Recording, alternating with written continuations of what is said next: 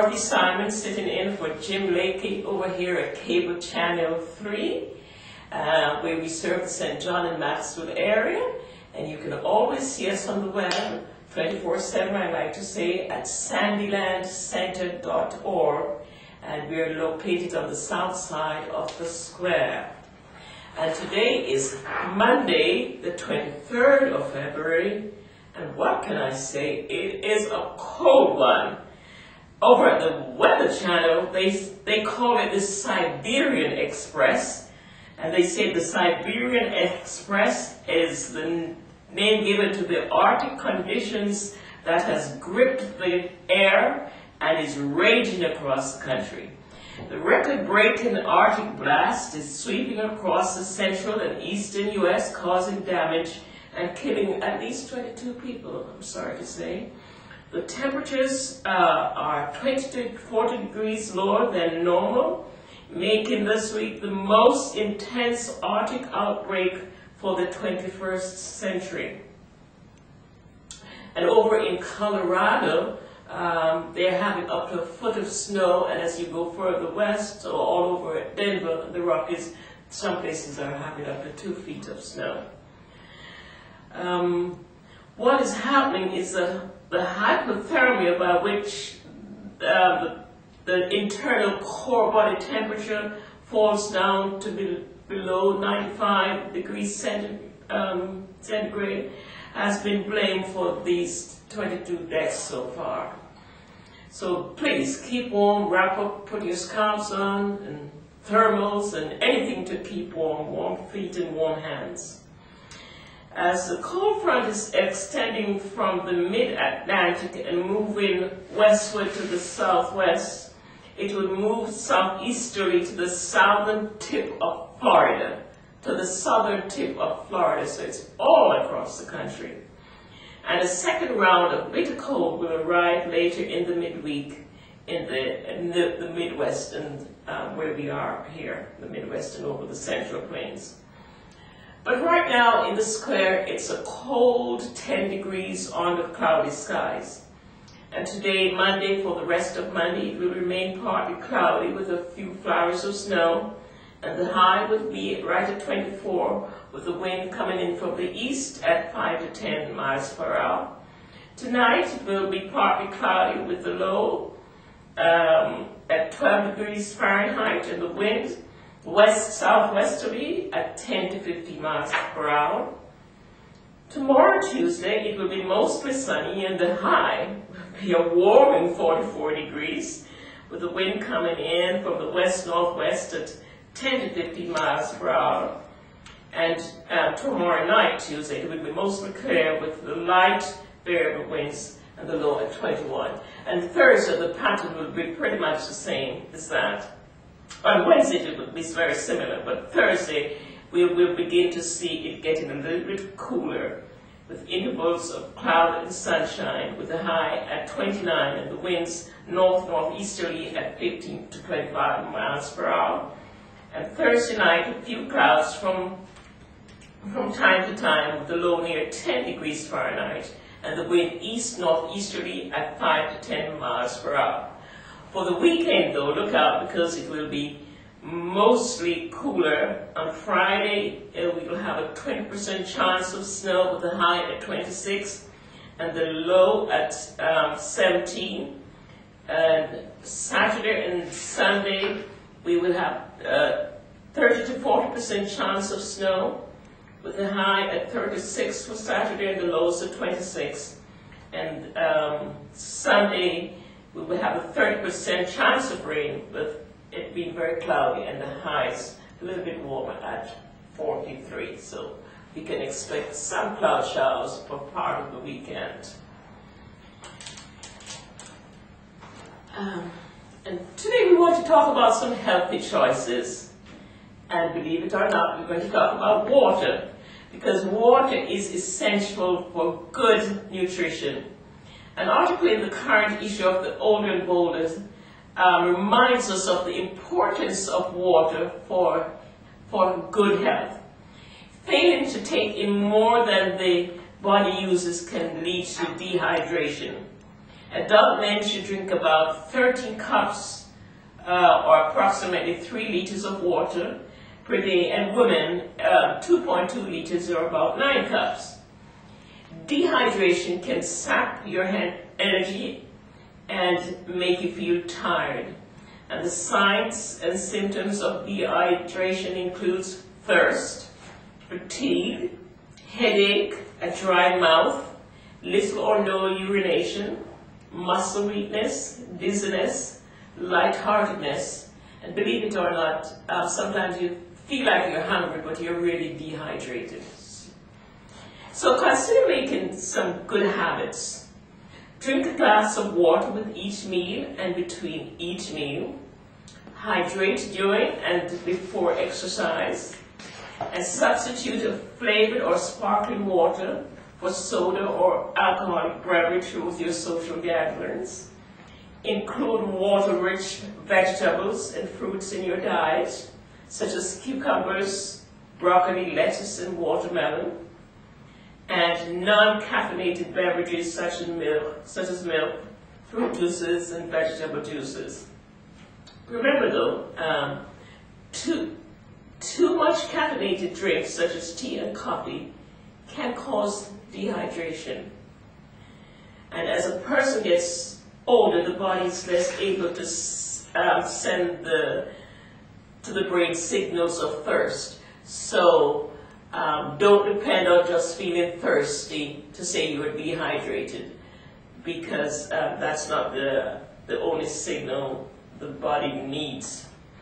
Do not wait to feel thirsty to drink more water. So mark your calendars. We have anniversary coming up for Dara and Keith Van Doren on the 3rd of March. And on the 5th of March, we have Kirby and Leah Christmas. Those are the two anniversaries coming up. And then for birthdays, we have quite a few birthdays. Today we have Trudy Risley, it's her birthday. Tomorrow we'll have Phil Nusses on the 26th. And Wednesday, the 27th, it will be Jill Steinmetz, Everett Hudson, Quentin Jacobson, and Kyra Garcia. And on Thursday, we have David Harter. And March 1st, we have Trinity Garner, Mike Saylor, and Joe Cornwell. And the 3rd, we have Sheila Fisher, Becky Thrasher, and Dustin Johnson. And the 6th, Jan Zimmerman, Chimmy Norton, and Roger Russell. So quite a few birthdays coming up quickly. And if you like to send cards, and they're here before you know it, so get your cards and give these people a call and wish them happy birthday and a happy anniversary. That is so nice. And some community events. The Ministerial Alliance want to remind you of their Lenten breakfast. These started on Ash Wednesday, and they continue every Wednesday morning through Lent at 7 o'clock, and it will be at the First United Methodist Church. The next one that's coming up is this Wednesday on the 25th. The Reverend Tom Harrison will bring the message. And on March the 4th, Sister Catherine will bring the message, or the meditation. It's really a short meditation. And on the 11th, Pastor Ronald Broader will bring the meditation. So do come out. It's really quite a spirit-filled hour at that Lenten breakfast. And there's breakfast, you don't have to make breakfast that morning, and you have good fellowship and good meditation. So do mark your calendars for all those events. And on people in the news, we just want to congratulate Chris Torrey. A few days ago, the city mayor, Julian Owens, swore in Chris Torrey as the city's long-awaited and much-debated 4th full-time officer. Mr. Story is the current owner of the His Strength and Training Center. The hiring of a 4th officer will allow the city to provide more coverage around the city. A 4-year resident of the city, Chris says, "I have a passion for helping people. He also said, I enjoy living in St. John. I am happy to have the opportunity to serve and meet more people. So I am sure the city welcomes the additional security his appointment brings, and congratulations to you, Chris. We're looking forward to working with you, the whole city. I speak on behalf of the city on that one. Mark your calendars too for our weekly menus over at the Maxville Center. Tomorrow they'll be serving up a chicken pot pie, broccoli with biscuits and peaches, and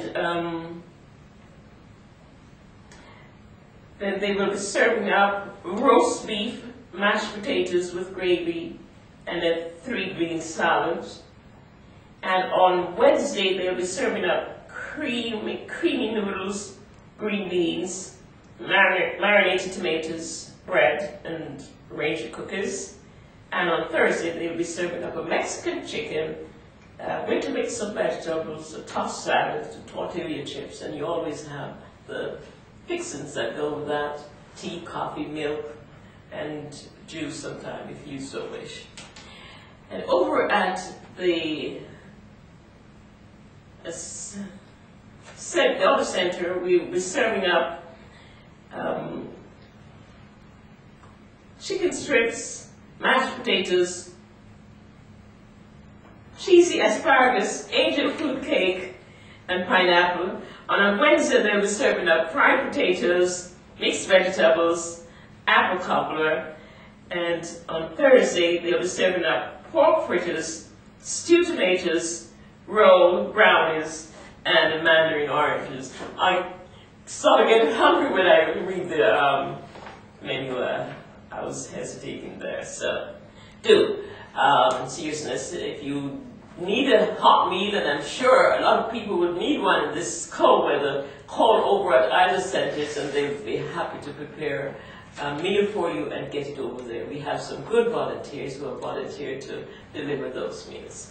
And if you are at home, can't do the fixings for yourself, they'll be happy to do that.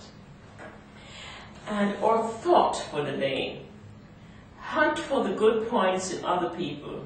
Remember, they have to do the same in your case. Have a good day and keep warm. This is your story. This is your story. This is your story. This is my story. This is my story. This is my story. But most of all, this is the greatest story ever told. this is God's story. This is God's story. This is God's story. I know you're going to enjoy the incredible journey you're about to embark on. The story is brimming over with tales of mystery, intrigue, adventure, of love, heartbreak, and triumph, of power, of struggle, and finally, of redemption. But remember, the Bible is not 100 ancient, unrelated paintings, but a mural all knitted together to tell the story of God's great love for us and the extent to which He will go to get us back. I know you're really going to enjoy and appreciate this wonderful experience as you fully explore how we all fit into the greatest story ever told, God's story. This is God's story. This is God's story. This is God's story.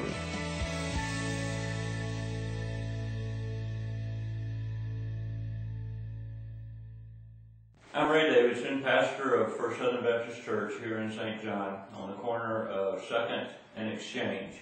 We would like to invite you to come and join with us as we look at God's story, the story of God's interaction with man. We'll begin on September the 7th at 9:30 a.m. with a worship service, followed by at 10:30 with Sunday school. This is a study for everyone in the family.